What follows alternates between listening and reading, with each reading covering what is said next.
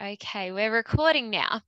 So Dr. Vijay, he will be our first speaker today. He has extensive experience working as a psychosocial therapist and an educator at the University of Sydney. He's currently working in Australia. He's made some incredible accomplishments in the field, showing a strong passion for sexual health promotion. We also have Dr. Margaret Redelman, who has an absolute wealth of experience working clinically and in research as a medical sexologist. So welcome, Dr. Vijay and Dr. Margaret. It's our absolute pleasure to have you here with us leading today's session. So what I'm going to do is hand over to you, Vijay, and I'll allow you to introduce yourself a bit more thoroughly. Thank you. Let me. All right. So Mary, you can see my screen, yeah? We can see your screen well. All right. So thank you, Mary, for inviting me to give this webinar. And in your introduction, you said psychosocial therapist. I'm a psychosexual therapist. So today's is all about sex. So what I'll be doing is giving an overview, and then I'll leave it to Dr. Margaret Redelman, a well-known colleague of mine for more than a decade now, to actually talk about sexual dysfunctions and functioning within arthritis. So today I'm joining you all from the Daru country, and I would like to pay my acknowledgement to elders past, present, and anyone in this Zoom room today. This was a photo taken before all the interest rates went high. So I had a bit more hair and cherish on my face. I have 14 years of practitioner and academic experience, and I continue to work as a psychosexual therapist and educator. These are my affiliations, and I declared no conflict of interest in doing this presentation. Right, so I want to usually my presentations are for health professionals and students, so I don't do much for the community. So I have to really tone down my presentation slides and the messages to suit to the community. I don't know how many of you will be willing to answer questions, and if you don't want to, that's fine. But it's important to at least look at those questions and try to answer to yourself. And this is very important because without understanding what is this whole thing called sexuality, without understanding what we really mean by sex, without really understanding what is sexual function, it's very hard to actually move on and trying to achieve something or trying to fix something without even knowing what is broken in the first place. And in my clinical experience, I've had so many people approaching for help, thinking they have something abnormal. And in many cases, it's sad to see that they don't have anything abnormal. They just did not know what is normal. And when you don't know what is normal, and the topic is very taboo and it's not well spoken or discussed, then it makes a person to start thinking that whatever they are experiencing is only one, they are the only one to experience it, and it's a bigger problem, when in fact it's not. So that's why I'm going to spend another 10-15 minutes quickly to give an overview, and then we'll move on. So my first question, what is sexuality? Is there anyone in the group who wants to give it a go? What is this thing called sexuality? Although I can see names, I'm not going to call out names. That will be too much. But anyone, any volunteers? Could it include sexual orientation? Mm-hmm. Okay, part of it. Anything else? And the rule is if there is silence for more than 7 seconds, I'll keep moving on. Otherwise, we'll be sitting on forever. So first and foremost, sexuality is not equal to sex. Some people think sex is a shortened form of sexuality, when in fact it's not. Now, I'm giving you a caution here.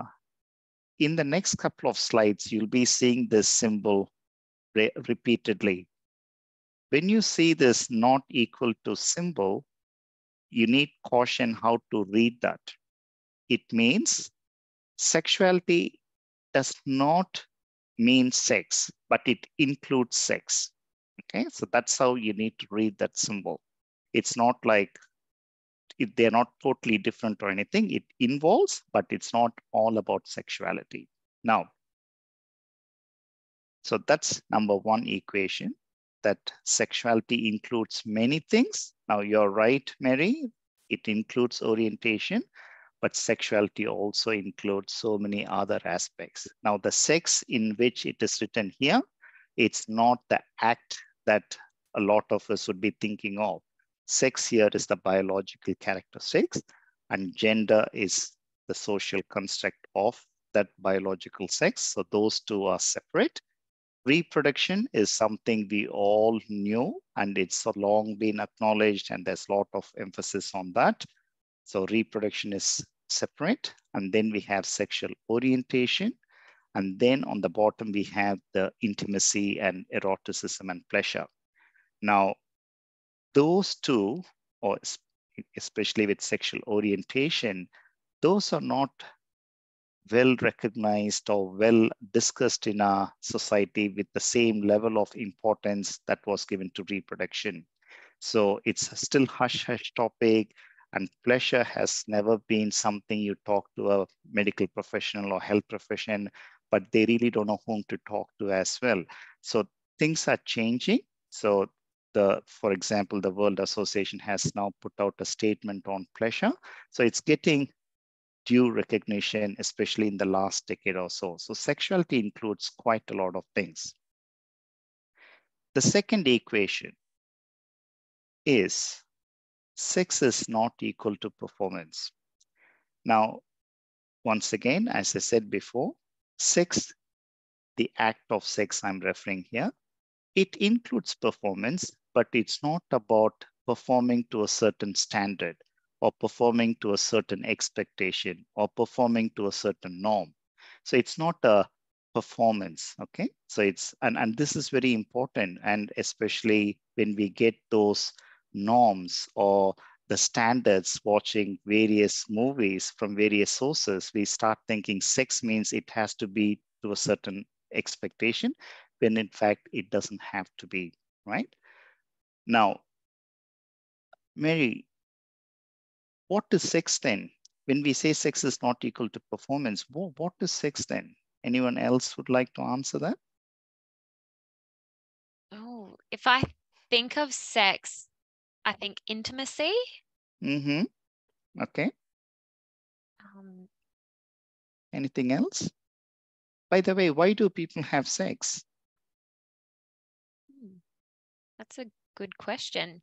Right? And you'll be amazed to see how many reasons people have sex. But when we don't know that many reasons, and when we are not able to have a clear understanding what sex means to us at this stage in life, then how can we get help for it? How can we fix a problem with it when we really don't know what sex means to us? So it's very important to understand, what does sex mean to me at this stage in life? It could have had a different meaning 5 years ago. It might have a different meaning 5 years later. But what does sex mean to us at this stage is very important, because then when you go to health professionals, sex therapists or medical sexologists, they'll be able to contextualize and help you in a very person-centered way. So sex is not equal to performance, but sexual functioning is about the ability to experience sexual pleasure and satisfaction when desired. So it's a very important definition. Now, when we think of sex, it's not always about pleasure for everyone at every time. For some, it's pleasure. For some, it is just a satisfaction. For some, it could be pain. For some, those who have experienced traumatic experience, it's not a pleasant experience.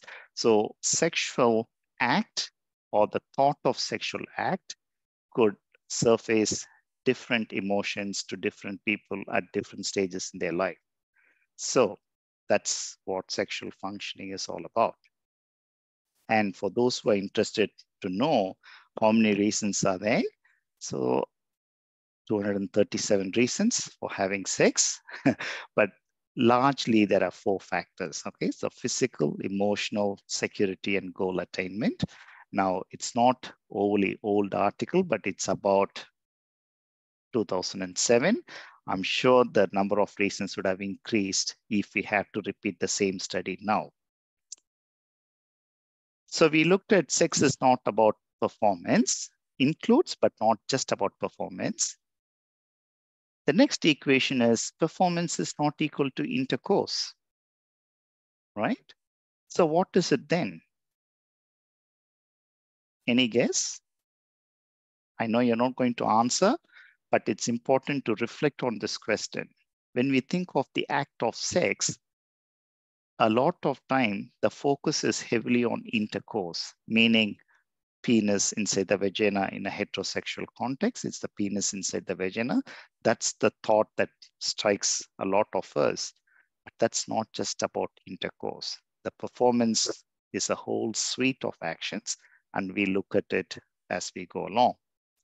Now, we call it as sexual response. That means how the mind and body and the connection between the mind and body, how it responds during different phases of the sexual desire, sexual arousal, and then we go to the climax. So it's like a roller coaster, okay? It doesn't always start high and stay high. It goes up and down, and that's the journey that we are going to talk about. The very nice diagram. I love this. It's a very old model. It's been criticized, but simplified. You get excited, you reach a plateau, and then you let go of things, so-called orgasm, and then you rest. So that's sort of the linear model, which is popularly to be believed that men are like that. But that's not true. Not all men have to go exactly this, okay? It can be different for different person. And then from that, the element of desire got added. Okay, you need to have the desire in order to be sexual.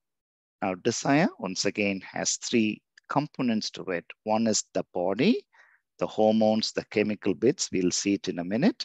And then we have the mind, which is the motivation.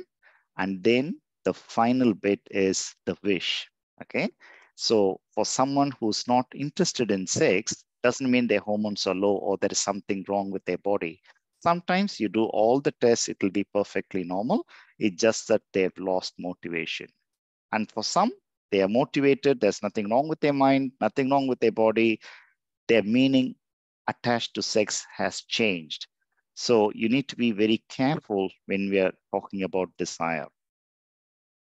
Now, this is the circular model, which is quite complex, but to simplify, there's the emotional intimacy, right? You said, Mary, at the beginning about intimacy. So the intimacy and then ropes on to sexual stimulation, and then you get aroused. And stereotypically, women are believed to be responding this way and men to be responding in a linear way. I have a different opinion about that. Not all men are linear, not all women are circular. Okay, some women just like sex and they just want to have sex. And not all men always ready for sex. They like to be loved and they like to have the intimacy before they get aroused. So that's, we need to be very mindful of those stereotypical thinking. So the last of the equation, intercourse is not the only way to get pleasure. Okay, intercourse involves pleasure, but it's not just about pleasure. Okay, so there are so many other acts that can also be equally pleasurable, if not even more pleasurable. Then what is the purpose of intercourse? From a very reproductive point of view, yes. And before fertility centers help with fertility were there, if that's the only way of conception, then yes, intercourse is an expectation. But If you remove reproduction from the equation, then there are so many other ways to experience pleasure. So that's important to understand. So main sex organ. Now, this is the only picture of a sex organ that I'm going to show. And that's our main sex organ. It might sound very simple and straightforward now after saying that, but in a clinical setting, when I ask my clients, a lot of them, they look for their main sex organ between the thighs and not between their 2 ears. Is it a problem? Is it a problem with the client? No, because that's how we've been brought up, thinking the main sex organ is the genitalia, when in fact it's the brain that controls the whole body and whole functioning of the body, and sexual functioning is no different. Why brain? Brain acts like an accelerator and brake. Accelerator is the excitation and brake is the inhibition. And sometimes, and it's like driving a car, you can turn on the engine. If you put pressure on the accelerator, the car and the gear is right, the car moves forward. And if you put on drive and you apply full pressure on the brake, the car doesn't move. And sometimes when it is in equilibrium, the car makes a lot of sound, but there is no movement in the wheel. So it's important to understand that brain, or in fact, the whole body works in an equilibrium, the excitation and inhibition. Now, remember, the chemicals, there are a lot of chemicals in the body in the form of hormones or neurotransmitters. There are different names to it, doesn't matter. Different chemicals in the body. Some works as an accelerator, some works as a brake. This is very important. Now, is there an expectation for you to know all of this? No. But what is important for the consumers, if there is an imbalance in these chemicals, it's going to impact on your sexual functioning. And sometimes when we treat a condition, whether it's a medical or a psychological conditions, that medication could impact on these chemicals, which will then going to impact on your sexual functioning. That's the thing. But a word of caution, if it impacts, it's important not to stop those medications without the health professional's advice. But you can definitely raise your concerns so that they can see whether they can change to a different class or make some adjustment to the dosage. But it's important to treat the primary condition, but it does impact on sexual functioning. So in summary, sexuality is not equal to sex. Sex is not equal to performance. Performance is not equal to intercourse. Intercourse is not equal to pleasure. Therefore, sex is not equal to intercourse. Okay, sex is much more than intercourse, and that involves touch, kiss, hugging, pleasure in different forms, and collectively those are called outer course. And when the male organ and the penis inside the vagina, typically in a heterosexual context, we call that as intercourse. Now, last slide. The last slide is a treat for all of you. I know it's an evening time. Now, this is exactly what is happening in the community, in the outside world. We are talking everything about desire. We're talking about arousal. There's so much of information in the media, in the movies, in literature.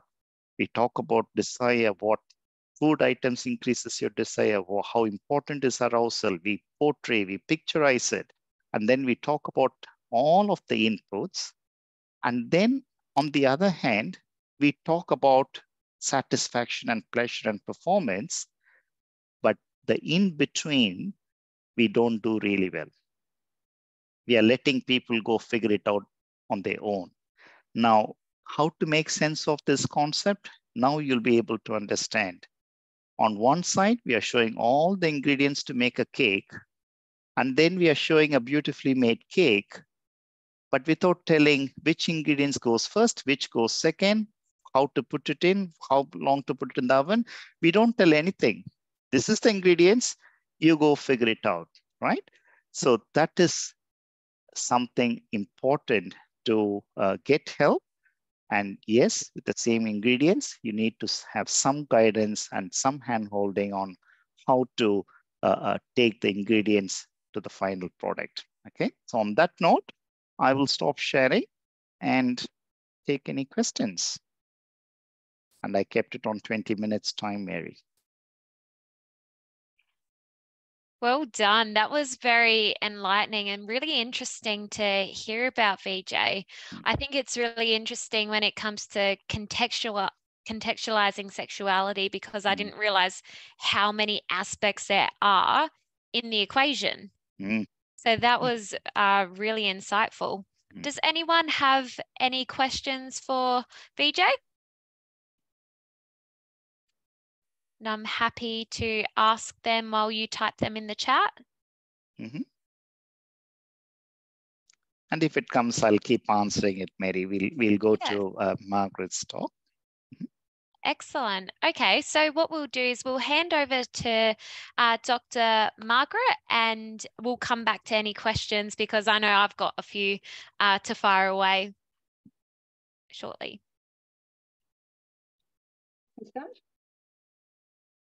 Okay. Hello, everyone. I'm a medical doctor. I've got a master's in psychotherapy, and I've been doing this work for over 40 years now. I love it. And there's so much I want to share with you. And I get verbal diarrhea. I'll probably run over time. I'm sorry about that. But here we go. So the first thing I want you to think about is that each one of you is a unique individual. Your understanding of sexuality, your experience of sexuality is unique. And your experience of arthritis is unique. Your partner is unique, and your relationship is unique. So all my presentation, my suggestions are generalizations and potentials for you to think about.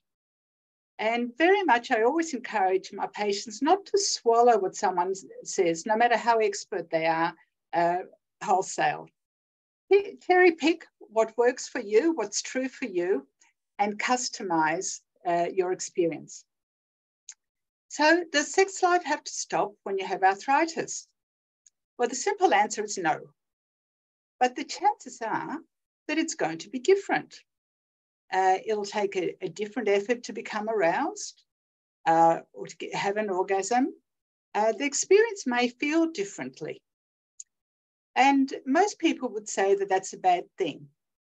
But in fact, the experience is that when people suffer a catastrophic event in their life, or some loss or change that occurs, if you make the effort to educate yourself, to understand the experience, and be brave to explore what the boundaries around you are and push on those boundaries, you may discover something that's even better. For example, people who are diagnosed with cancer often have the best years of their life afterwards, when they really take life by the horns and enjoy every minute. They don't take it for granted. They really live the experience. So sex after losses can become better, but you have to be brave. So, and don't forget that you are all individuals with those individual backgrounds, but also with maybe a cohort of other medical conditions. So it's not like there's perfection and then you have arthritis. It's arthritis within the constellation of everything that's happening in your life.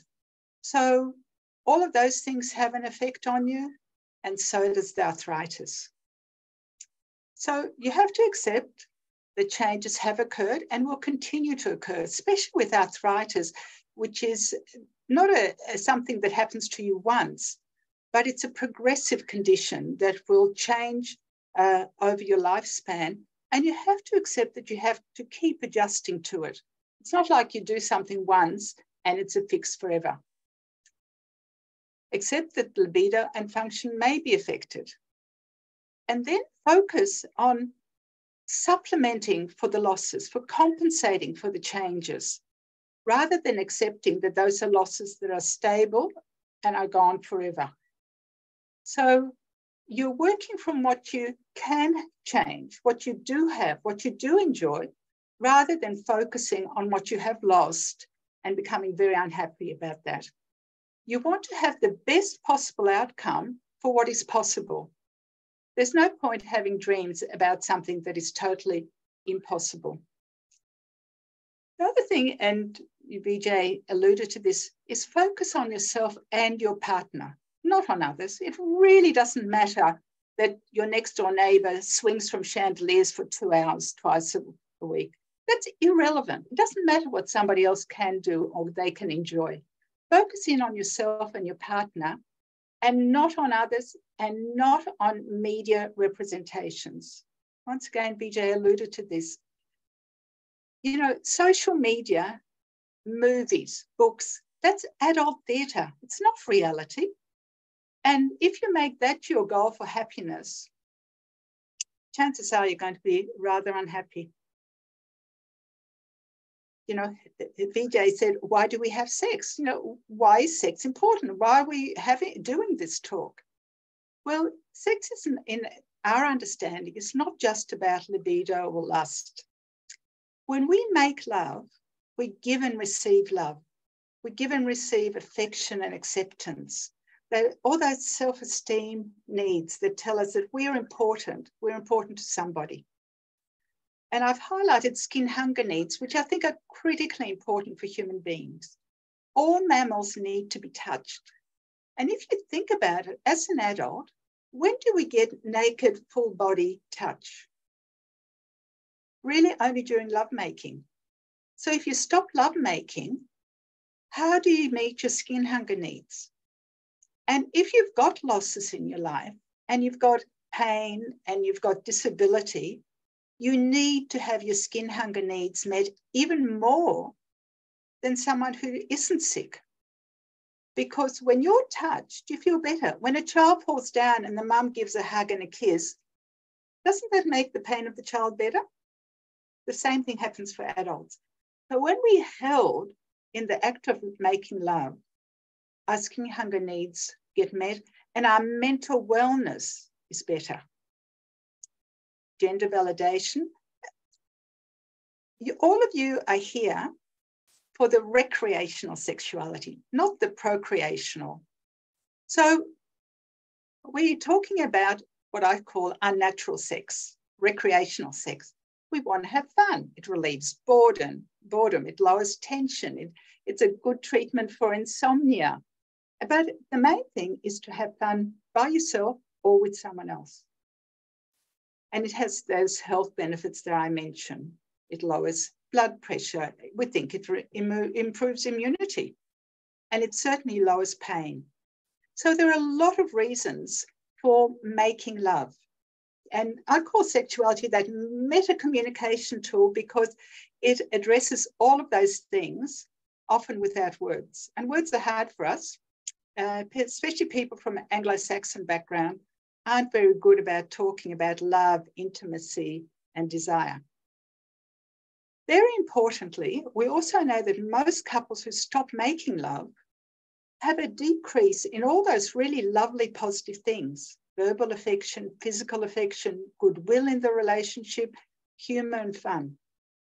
Now, once again, I think those are critically important things for anyone who's suffered any kind of loss or disability, loss of function.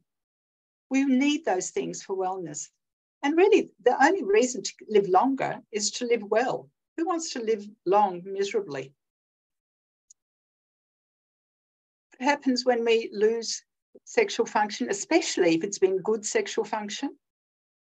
Well, most of us are very unhappy because we're not prepared for changes. When we first learn about sexuality in our teens, the expectation is that that level of sexual function and that level of desire and horniness and enjoyment and sensitivity will last for a whole lifetime. No one ever talks to us about what happens with life changes and with aging. So very few of us are prepared for those changes. Very few of us handle losses well. And almost none of us have had the good sexual education to cope with these things and the emotional resilience to accept losses easily. And with education, most of us don't know what to do about it. because it's not the talk we had with our mum and dad. I'm going to segue. I'm going to do a lot of segueing because I haven't got a lot of time to develop each concept. So sexuality, following on from Vijay, is a journey for me. And it starts with yourself, your self-sensuality.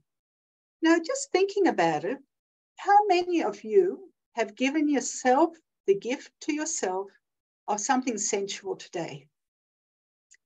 Brushing your hair, did you stop to think about what you're doing and how it felt? Did you put lipstick on yourself so that you felt more feminine? Did you put on a nice pair of perhaps boxer underpants to feel your penis, to feel that you're connected to your male body? When you're having a shower, did you slow down and feel the water running over your chest? None of these things take a long time. But to a large extent, most of us disconnect from that sensuality and we become like walking heads, you know, like that TV screen with the face in it and no body. And we forget about the daily ongoing sensuality of being mammals. You can't give something you don't have. So you can't frog leap from beginning of this journey to intercourse without that continuity, that passage from one event to the other. And the next becomes that self-sexuality. I think boys have an easier time than girls in this arena because the penis being external, most boys will hold their penis every day, enjoy it, know it intimately. Very few women walk around touching their clitoris on a daily basis. So it's that kind of disconnection that women often have. And I spend a lot of time talking to women about, you know, enjoying that, connecting with that. Touch your breasts when you're having a shower. Say hello to your pubic area in the morning when you wake up, the same way as men do. Be connected with yourself as a sexual person. You don't need somebody else to have a really wonderful self-sexuality. And then it's that you go on to partner sensuality. And what is partner sensuality? You know, I love it if I see a couple in the supermarket and he's put his arm around her waist and given her a little squeeze. She looks at him in the eye and has a little giggle. That's partner sensuality. It's connecting with each other on that level at a time when there is no scope for sex, unless you want to be arrested. Okay, so that's that kind of flirting, enjoying, mind sex, connection with that other person that ongoing can happen at any time. You can pay tootsies in the restaurant. You know, it's about caressing each other while you're at the, watching TV or holding hands at the movies. All of that, it's connection with this one person. And then it makes sense to segue into partner sexuality. And as Vijay has said, outcourse is for recreation. So much more variety occurs with outcourse than does with intercourse. You know, you can read the Kama Sutra, you can hire a couple of sex assistants to hold you in position so you can manage all the positions in the book. But, you know, it comes out, the outcome of a penis and a vagina is penis and vagina. But with intercourse, with oral sex, with manual stimulation, with parallel masturbation, with all the toys that are available, you can have infinite variety. And intercourse is wonderful for people who have a limitation or a disability or have pain, because it's much more open to, changing and compensating for things. I'll talk a little bit more about that later. But think about this continuity. If you don't have your own self-sexuality, you're not going to be able to give yourself generously to a partner, and you're not going to be able to understand yourself to teach your partner what you need. And at times of change, like with a disability or an illness or pain, you need to reconnect with yourself to find out what has changed and what you need to do to compensate for that change. You can't expect somebody else to understand you better than you understand yourself. You have to explore that first. So for me, outer course is very much for recreation. Intercourse is most relevant from nature's point of view for procreation. And don't forget, we're having unnatural sex. Nature wants us to be focused on having intercourse because it wants us to reproduce and for the species to survive. But we're beyond that, you know, and we want to have fun. So as you're thinking about it, well, okay, Dr. Margaret says all these things. How do I start improving my sexual life? Well, first of all, think about what was your sexual function like before the diagnosis of arthritis? And that becomes kind of a baseline to work from. Because the arthritis and the pain may not be the cause or the total cause of the sexual difficulty. Quite often, and especially if the arthritis is of later onset, there's been a gradual decline in your sexual function. It's been less good, less enjoyable, and you've not really noticed until some other crisis comes along and suddenly, you know, you're paying attention to it. So have a think about, you know, were you really having a good sex life? Were you really enjoying it? Was the sexual script, and that's what I call what you do within making love, what you wanted? Was that satisfying for you? So you've got a new understanding of what your sexuality is about and perhaps what you want and what was missing before. So that's a starting point for compensating and replacing. It's very important to be proactive on your own behalf. If you can't, you know, talk to your friend, your partner, or your GP, then find someone you can talk to. Don't accept the limitation. There are so many losses that each of us have in our life that can't necessarily be easily fixed. Sexuality is something that can always be improved. And remember to include your partner in your journey. If you have two people in a stable relationship and one goes off to gain a whole lot of skills and needs and wants, and the other person's not taken on the journey, then it can separate you. But if you go on the journey together, it's actually a very intimate experience and a very bonding experience, because when you can fix your sex life and make it better together, you can take on the world. Because that's hard, and you've opened yourselves up to the other person and you've shared it, and the gain is there between the two of you. So it's actually a very powerful journey to go on to be intimate. So Vijay introduced this concept, and you know, it's about how does our brain know that we're to be sexual. So there are two components, the body and the mind. And as Vijay said, the brain is the biggest sex organ. Now, the body, here I'm talking about all our senses, the five senses. So it's touch, smell, taste, proprioception. The five senses are really important.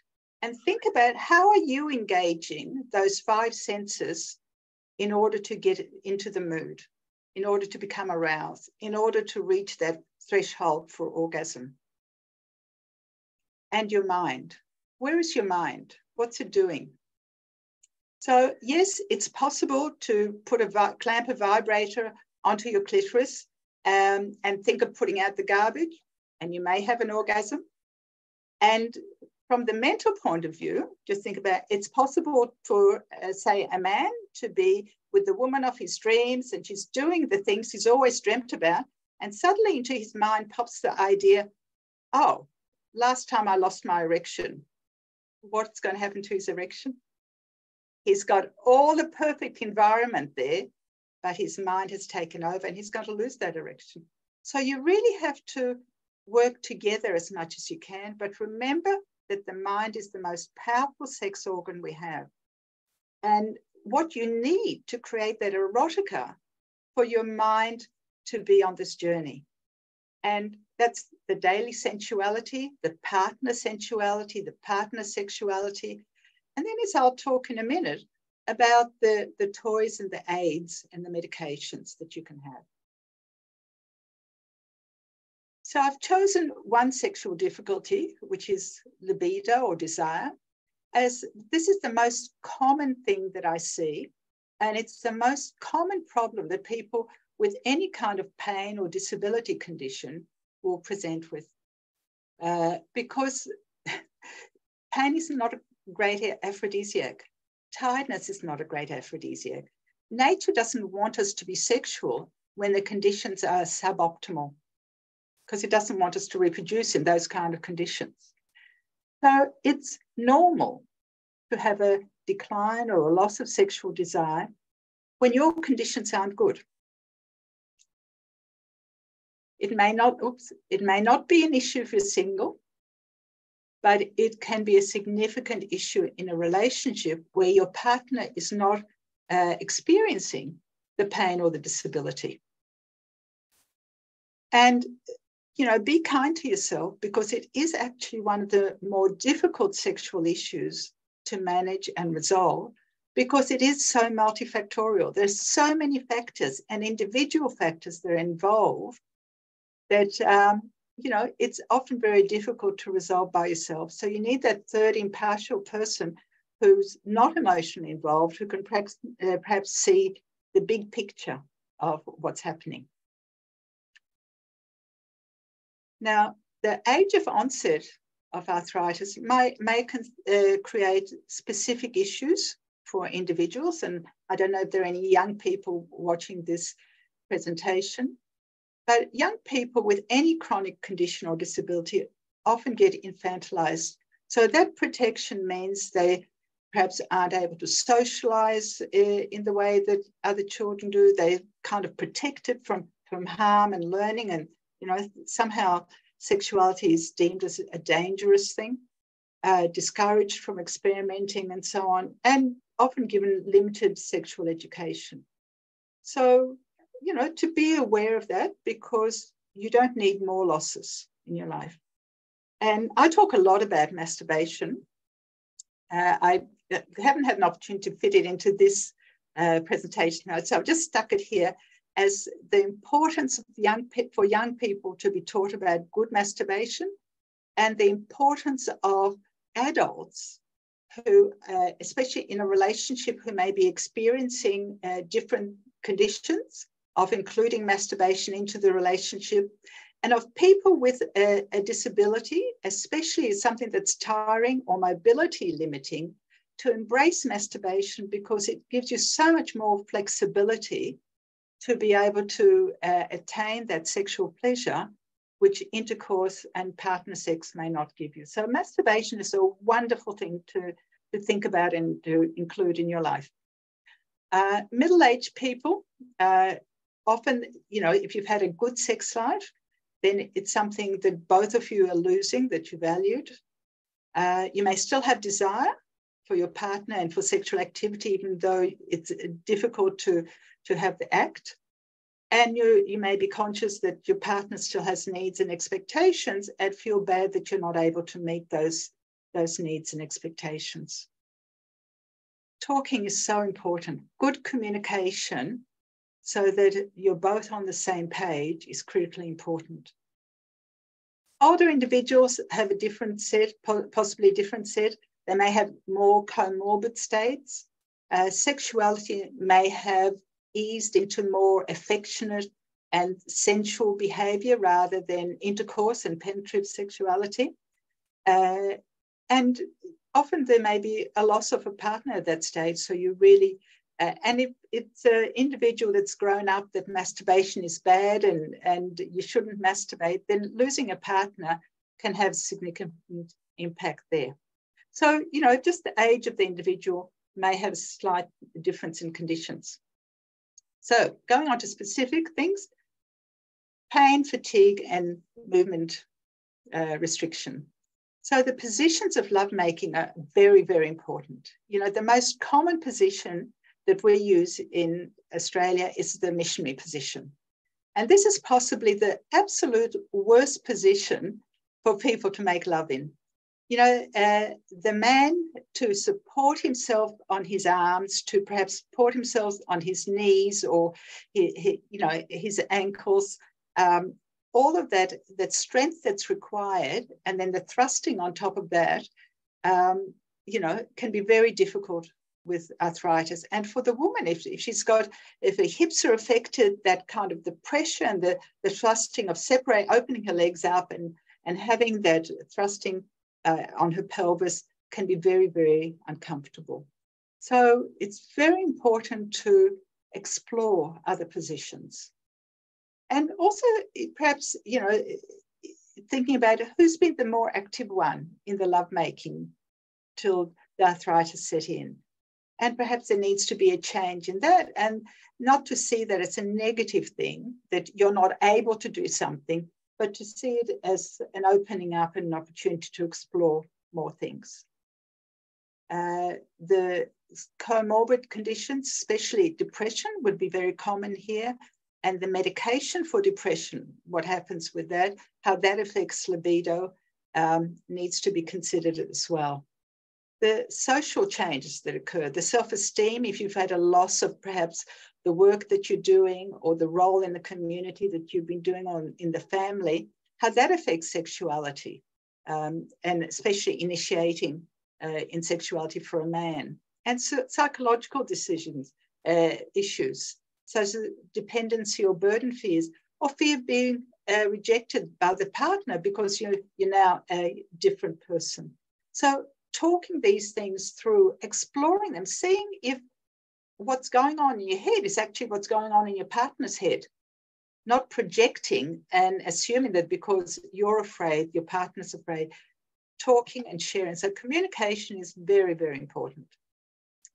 Now, I've been talking about sexuality as if it's important for everyone, and it's not. It still falls on a bell curve where there are many people in our society who are just not interested in sex. It's never been terribly good for them. They've never been terribly sexually driven. And the fact that there's now a good reason for it to stop is just a positive thing. So to be sensitive about that. But if you're in a relationship, to realize that it's an issue that needs to be negotiated, because your partner is not experiencing the same thing as you are. On the other hand, your partner may be worried, is it safe to be sexual with you, given that you're going through this experience? Given that you're in pain during lovemaking, is it fair of them to continue to want to have sex with you? These things have to be talked about. So the management. The most important thing is to have that detailed understanding of yourself. What do you know? What do you not know? What has been good? What hasn't been good? What worked for you and your partner? What do you want? What would you like to explore? What have you read in a book that you'd like to try? This will give you a direction for therapy. This is where it's customized for you, for who you are and what you know and what you've experienced. Start with the easiest. And as you build up confidence, it'll give you that motivation, encouragement to try perhaps more scary things. Should something scary or anxiety be provoking not be tried? Absolutely not. Anxiety is your friend. It's just telling you that you're doing something new or different, or perhaps pay attention. Anxiety or fear are not reasons to stop. If you're not feeling anxious or afraid, you're stuck. You're not doing anything.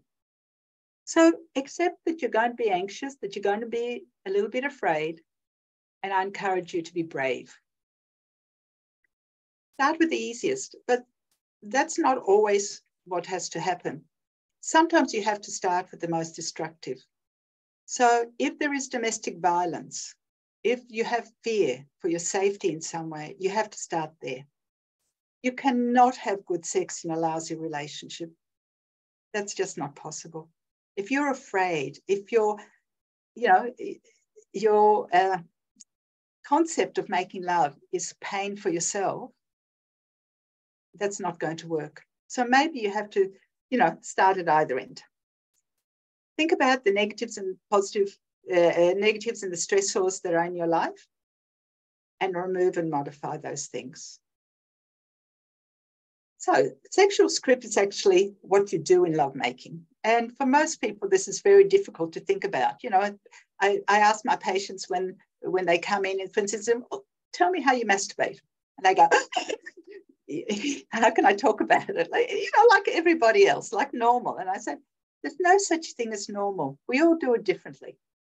And it's thinking about who does what to whom, for how long, in what position, who makes the decisions to change the activity you're doing.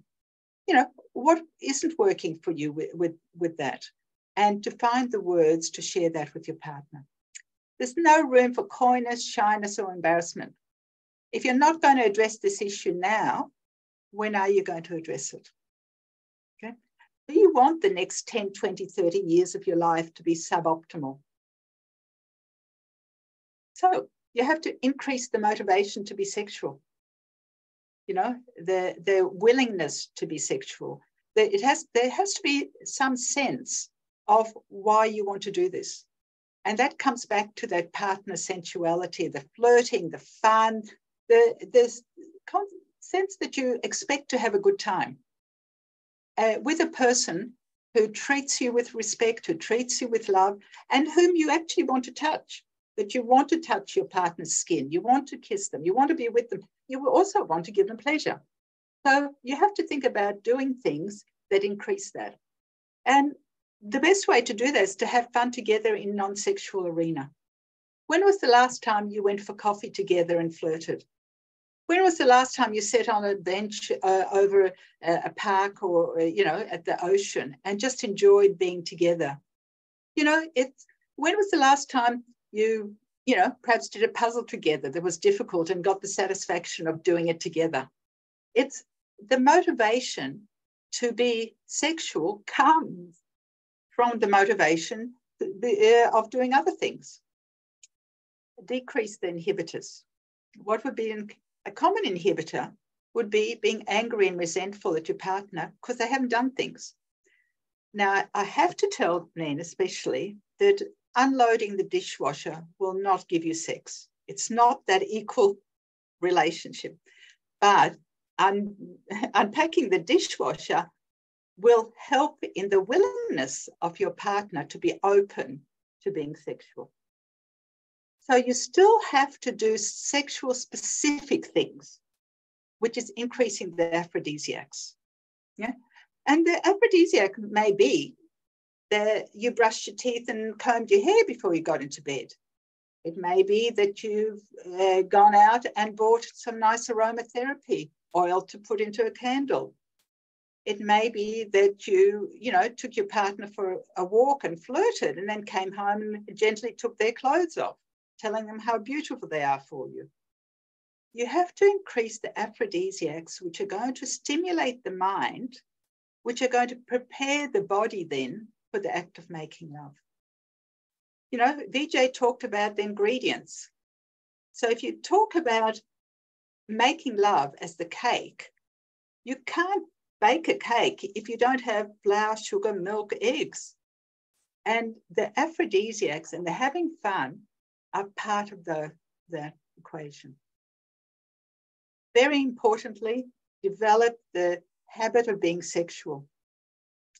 Just think about it. If I asked each of you to sit in a chair for a week and then get up, what would you be like? You couldn't do it. You'd be stiff. Now think about the last time you made love. We put our sexual apparatus, a very complex apparatus of nerves and blood vessels and muscles connected to the brain, on the shelf for a month, and then you take it off the shelf and you expect it to work perfectly. Now, don't feel bad about yourself, because that's normal human behavior. When we're bad at something, if we're scared of something, if we're disappointed in something, we tend to do it less. Unfortunately, the less we have sex, the worse we become at it. You can't become better at something by doing it less often. So we kind of shoot ourselves in the foot with this normal behavior. The best thing that people can do to maintain good sexual function is to continue being sexual regularly to different degrees. I'm not saying about, intercourse for an hour every day. It's about the vagina being exercised. It's about the penis being exercised by having blood flow come to it, getting the erection, and that's all you have to do with it. It's about the vagina being stretched so that the pliability is maintained and the blood vessels improve and you have easier lubrication. You have to be sexual to some degree. That regularity helps maintain comfortableness and keeps the apparatus workable. If you let it get rusty, it won't serve you very well. It's very important also to do pelvic floor exercise for both men and women. Women tend to stop doing it once they leave the hospital after, the maternity hospital, or a couple of months later on, or until they're told that they've got urinary incontinence and have to do it. It's cheap. It's free, in fact. It's painless. It can be done anytime. It helps you become more easily orgasmic. It helps you have better orgasms. It can even help you become multi-orgasmic. It can help, we think, men with penile venous leaks. It's good for both sexes. Get into the habit of doing it every day. If you drive a car, every red light, if you watch a lot of TV, every commercial break that comes on, whatever it is that you're doing regularly, do it. Talk to your partner about doing it. Both of you do it. It's very, very helpful. Stop being coitocentric. I'm segueing again. Stop being coitocentric. As Vijay said, the penis and vagina is fantastic for reproduction. It's not the best way for recreation. And especially for someone who's got a pain or a disability of some kind or liability, mind sex is fantastic. Think about when you were young and you were courting. Didn't enjoy the flirting and the innuendo and the compliments that was going on? When was the last time as a middle-aged person you did this? So my outer course, all that variety. And outer course can be masturbation with your partner holding you. It can be parallel masturbation where you're lying in bed together, both in the most comfortable position you can be in, both masturbating to orgasm. It can be using toys on one partner. You both don't have to be sexual on the same occasion. You can take turns with that.